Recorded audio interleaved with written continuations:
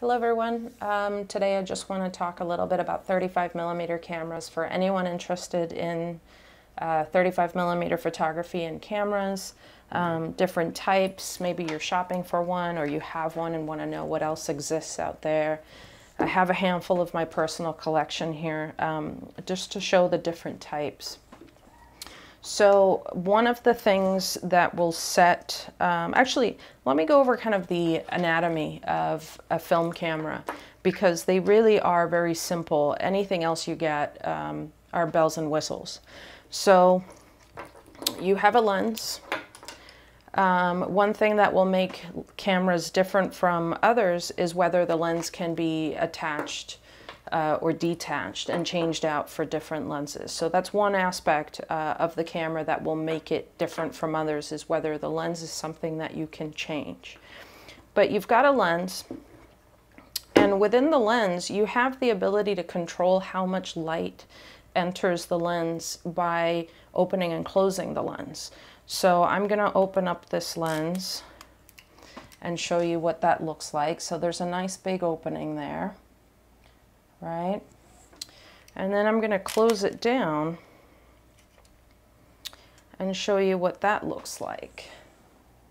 So you get a much, much smaller opening.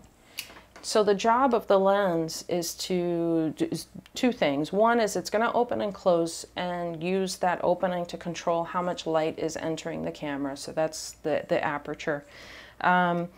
And in addition to controlling how much light enters the camera, it also controls how much of your image will be sharp. So those are the two functions, sorry, that's the first function of your lens. The second function of the lens is to focus. So it will have some kind of mechanism that moves the lenses in there to change the focal distance, meaning, you know, how far away is your subject, and to be able to focus accordingly. So you'll have a lens, and sometimes it'll be something that you can change, like on this type of camera, or if you have a camera like this one or this one, the lens will be built into the camera. The other function of a camera is to have a shutter mechanism. And let me take this off of here. The shutter mechanism also controls how much light enters, but using a curtain to do so. And the way it controls how much light is entering is the speed at which it moves that curtain, either sideways or up or down, allowing a little slit of light to come through to the film. So in this camera, this little cloth mechanism here is the shutter curtain. On this camera, the shutter is a system of blades right here. And they will either move sideways, allowing a slit of light between them, or move up and down. And the speed at which that moves is controlling. So you've got two mechanisms, the opening in the lens and the shutter curtain moving to control how much or how little light enters your camera. You're also going to focus the image with this. If you add to that a roll of film, you're done. Those are the main parts of your film camera. Now, the mechanism by which you frame and focus is also going to be something that sets cameras apart. So this is a detachable lens camera with the focusing mechanism here. This is what's called a point and shoot camera. We pretty much call anything with a built-in lens point and shoot. There are some outliers, of course, but this is a point and shoot camera with a manual focusing mechanism built right into the camera itself. This type of point and shoot camera has automatic focusing lens, autofocus lens. So I don't have a mechanism anywhere here to control the focus. I'm going to be trusting that the camera will focus where I want it to focus. In terms of framing and focusing, this is where point and shoot, SLR, and rangefinder are very different. With a point with a point and shoot camera, whether you've got a lens you have to focus yourself or not, one key feature of these cameras is that when you look through the viewfinder to frame your image, you're not looking through this lens. You're actually looking through this one here. It's got a secondary opening right there. So when you look through the viewfinder on the back, you're looking through here. This is the type of camera that was very popular in the 80s. This is what, if you're my age, childhood photos were taken on. And there's a couple problems with this system. If you're looking here but shooting here, there's a bit of a discrepancy. That discrepancy is called a parallax error. And the closer you are to your subject, the more kind of off your viewfinder is from what your camera is actually seeing. So these are the types of cameras that sometimes gave you pictures with people's heads cut off. Or sometimes you had backgrounds in focus rather than the subject because you can't tell where the camera is focusing in order to correct it. You're just trusting that the camera gets it right, and it doesn't always do so. So those are kind of the issues with this. Now, I don't want to say the more expensive the better, but something that will set higher end cameras apart is that they do a better job of adjusting the viewfinder at such an angle that minimizes that parallax error, that discrepancy. So it reduces the chances of cutting somebody's head off. This is another point and shoot where this is the lens that takes the picture, but this is the lens that you actually look through.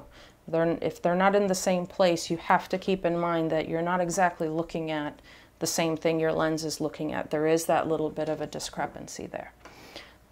Early cameras were all like that. And so the SLR, meaning SLR stands for single lens reflex. The reflex part of that is this mirror inside of your camera. So the purpose of that is to act like a periscope, meaning that the light will enter through the lens, hit the mirror on the inside, go up, because the mirror is angled this way. The light will go up, hit another system of mirrors inside of this, and come out the back. So when you put your eye up to this viewfinder, now you are looking exactly through this lens, and you're more able to frame the image more exactly. You're not looking through a second lens that's a little bit off to the side or a little bit higher. So with these cameras, you can frame with much more precision what you're actually going to get. So that's the difference between point and shoot and SLR. Now, the focusing mechanism is also different. With cameras like this, you have autofocus systems that, again, if you're not looking right through the lens, you don't really know where you're focusing. With cameras like this, because you are focusing yourself, you can have a little more control over that. And you can do it two ways. You can use the distance scale on the lens. I'll show you a bigger one. See, with this one, as I turn the lens, I'm pointing at different distances. That's what that scale is on the lens itself. So I can either say, you know, my subject's 5 feet away, let me move the focusing system to 5 feet. Now I've got a little bit more control over where the camera's focusing. That was also a problem that the SLR solved, because if I'm looking right through the lens, I'm also seeing exactly what's sharp, what isn't sharp. As technology got a little better, then we've added, you know, split screens, matte screens. You know, when I look through this, I actually do have a split screen that matches up the image to let me know that it's sharp. But before these, we had what's called rangefinders. So this camera has it. This is not 35 millimeter, but this guy has one as well. So this is also manual focus. So what rangefinders are is you have a second lens. So this is the lens that the light is entering and actually taking the picture. This is the lens I'm using to frame my image. This is the one that's coupled to the viewfinder. But check out this third little lens over here. That is for what's called a rangefinder. So what a rangefinder does, and this was, this was an invention that predated the SLR and kind of was the grandfather of the SLR, because it does use mirrors. But what it does is it acts like your two eyes. And, the way our eyes work is you've got this angle of view, this angle of view, and by noticing where those two angles meet, we can figure out the distance where we want to focus. So basically the camera has two eyes and can use those two mirrors to figure out how far away the subject is.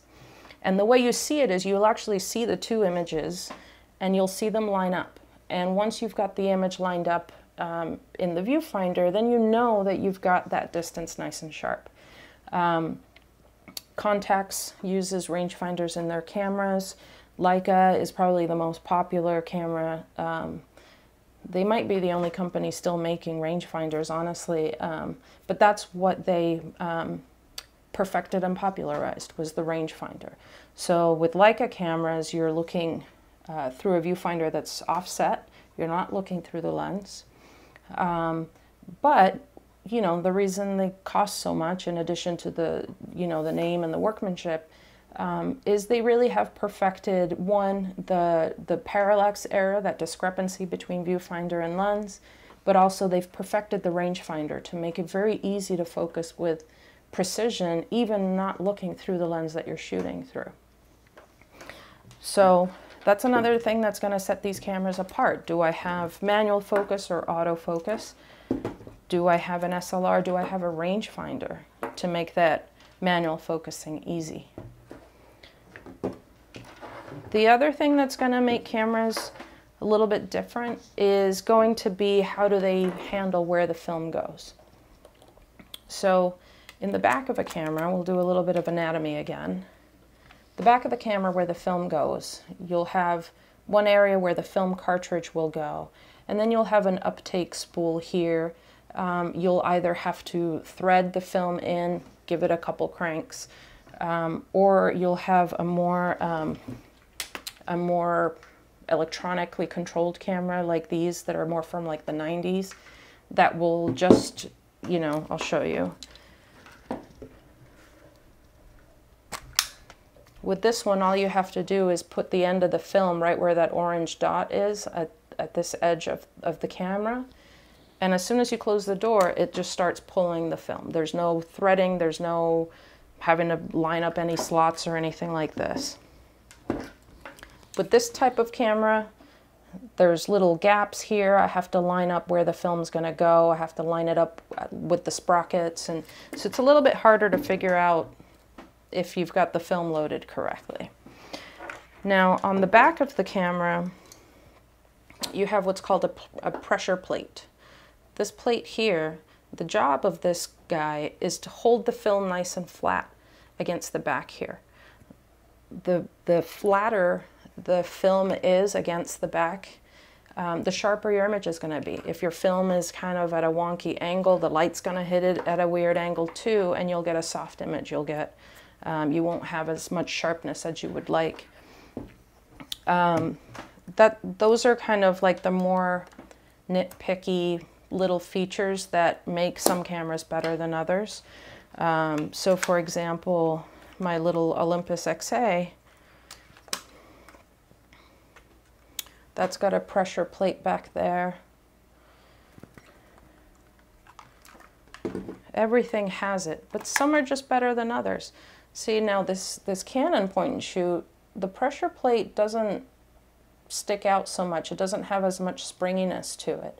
So I can, just by looking at that, kind of decide this is not going to be as sharp an image as something that has a very aggressive pressure plate with that kind of difference in height, because you want your film held very firmly. So how the film gets loaded. Now, how the film gets loaded also goes hand in hand with how the film gets transported. If you've got a crank like this one on the camera, that means that after every time you take a picture, you're going to have to manually move the frame along, meaning you'll have to manually pull the film from the cartridge onto that spool. So you take a picture, you move the film. Whoops, move the film. With a camera that has a, you know, it just has the orange dot, meaning it has an electronic motor in there. As soon as you take the picture, that sound is the film moving after every picture. For these types of cameras, you were able to get motor drives that you would attach to the bottom, and basically what they were was that motor. Journalists would use them so they could keep shooting at a fast pace without having to move the film manually after every shot. So you've got cameras that automatically load and move the film for you. You've got cameras that you have to feed, you know, wind, and then you have to crank the film through after every shot. This one's also going to be an automatic feed. Yeah, there's nothing to feed it onto, so I'm guessing I just have to put the film into the edge here, close it, and it will automatically pick it up. This one has slots, so this one is something that you'll have to manually feed. And then this one, instead of a crank, it actually has, let me see. It actually has a wheel that you use to move the film after every shot. So if you've got a crank or a wheel, chances are you have to be very careful about how you load it, and you have to move the film every time. Some will move the film for you. What else makes cameras stand apart? Well, they all have lenses, but they're not of the same quality. So this is where people will have differing preferences and opinions. There's some German companies, Leica, Zeiss, Schneider. They were known for, you know, just the best engineering for their lenses, the best lens designs, which leads to the sharpest image possible. Olympus, Pentax, Nikon, Canon, they all had very good lenses, but they also had a range of lenses, just like they do now. They've got some really high-end, nice, expensive lenses. They also had some kind of budget, kind of consumer-grade lenses. So with those, that's where you can really get lost in blogs as to which is better, which is sharper. There's also people who prefer kind of a softer lo-fi look to their images. Olympus is known for great lenses, but the lens built into this XA is not the greatest. But this is also such a tiny pocket-sized camera that it's cool to shoot with anyway. So you don't want to always get carried away. The other thing that you want to consider is if you're going to be using cameras from, let's say, 60s through early 80s, they're all going to be manual focus lenses. You can get SLRs just a little bit newer. So as an example, this camera is, I believe, from the 80s. But just a few years later in the 90s, you can get an electronically controlled camera that uses the same lens mount that Canon uses to this day. So this is one of my favorite cameras. But my all-time favorite, the one that gets used the most, is my Elan 3. The reason is it uses the exact same lenses as my Canon DSLRs, like the one I'm shooting this video on. So when I shoot any job that I want to shoot half analog, half digital, like when I shoot weddings, I always incorporate a lot of film for my clients. I can use this lens and a 5D or a 6D, interchanging my lenses back and forth, knowing that I don't have to have two sets of lenses. It also means that this camera, because it's from the 90s, has autofocus as well. So I don't have to, you know, fiddle with this, try to line up the rangefinder, or try to make sure it's sharp, you know, when there's a bride walking down the aisle. It's a lot nicer to have something that autofocuses. So how do I load the film? How does the film transport? How do I focus? How do I frame? Am I looking right through the lens, or am I looking through another lens where I have to now take into account that I'm not exactly looking at the image? These are all considerations. How good is the lens on this camera?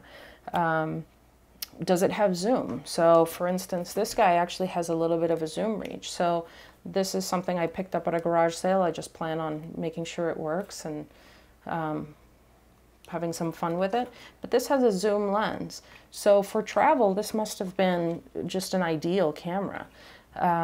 But this guy right here has no zoom. It's just a 35mm lens. So I have to be fairly close to the subject, or just make sure that I'm shooting maybe landscapes, wider scenes. Once I have cameras where I can change the lens, then it's up to me. I can change the lens to whatever I want, put a portrait lens on here, put a landscape lens on here. I can put a zoom lens on here. If I go to an electronic, like the Canon, Nikon has the equivalent. I think the Nikon equivalent to this is probably like an f100. Same thing, it can use all the modern Nikon lenses if you want to have a film and digital system that just works together with one set of lenses. This is the way to go. Plus you have autofocus. What other features do these newer 90s cameras have that the older 70s didn't have? In addition to autofocus, a lot of the cameras that look like this also don't have auto exposure. So this one does. This is an OM4T. The OM1, the first of this generation, that was a completely manual camera. So in addition to manually focusing, manually cranking the film through, you also had to set the aperture and shutter speed for every photograph. It's fun to do that. If you know me at all, you know that my favorite camera to shoot with is a Hasselblad where everything is manual. I'm okay with that in certain situations. Again, if I'm shooting a job that just calls for concentrating on the subject, concentrating on the moment, concentrating on speed, I don't want to have to do that with every shot. And so a camera that I can put in aperture priority and let the camera change the shutter speed for me. Or if I, you know, maybe I'm letting somebody borrow the camera and I want them to have something that has a completely automatic setting. You can do that with these newer cameras. Plus, you know, being able to change where in the scene you focus. Older cameras only focus dead center. Cameras like this only focus dead center. So the pictures of a very sharp Eiffel Tower with very blurry mom and dad in front of it, those were very common with these types of cameras because they'll only focus right down the middle. With something like this, if I'm shooting portraits, I can make sure that I'm focusing right on my subject's eye. If I'm shooting a landscape, depending on, you know, foreground, background, where I want to put my focus point, I can do that. This one, see, it says eye control right there. This is a really cool feature Canon had on a handful of cameras in the 90s, where it could actually read where you were looking and focus there. So if I was, you know, looking this direction and I looked that way or I looked that way, up or down, it would actually select the corresponding focusing point. They discontinued that feature. There's a lot of speculation as to why, but I happen to love playing with that feature, and it comes in really handy for work too. If you get an older, this is something that I need to restore, so I don't have batteries in it right now, But if you've heard of the digital Rebels, well, here's a 35 millimeter Rebel. So Canon has used the Rebel name for their entry-level cameras for decades now. And this is going to be, again, a camera with a fully automatic system alongside manual. But it's, you know, automatic transport for the film, still compatible with all the lenses that are currently available. These are also great cameras to get, and they're going to be very easy to use. Something like a Rebel won't have the eye detection though. So let's see, we've got rangefinders, meaning that you've got two lenses and a system of mirrors that give you an overlapping image to focus. You've got SLRs where you're looking right through the viewfinder. Unless you have really bad eyesight, you should have perfect focus every time. And then you've got point and shoot cameras that just autofocus dead center. You don't get to control that. You've got cameras where you frame through the lens. You've got cameras where you're framing a little offset. So you've got to be careful of that discrepancy called parallax error. And then you've got completely manual loading, cranking, exposure setting. And you've got cameras that can do everything for you, including read your eyes. So there's a variety of cameras that you can get. This is just a few of the ones that I use the most. Of my favorites, the OM4T and the EOS 3 are my favorite film cameras to use, 35 millimeter cameras. I also like my little XA for just having something that lives in my bag, just because it is so tiny. But I hope I've given you some food for thought on 35 millimeter cameras, and please hit me up if you have any questions. I've been selling cameras since before this guy was on the shelf, so it's just a little bit of what I've learned through the years that I wanted to share with y'all. Thank you.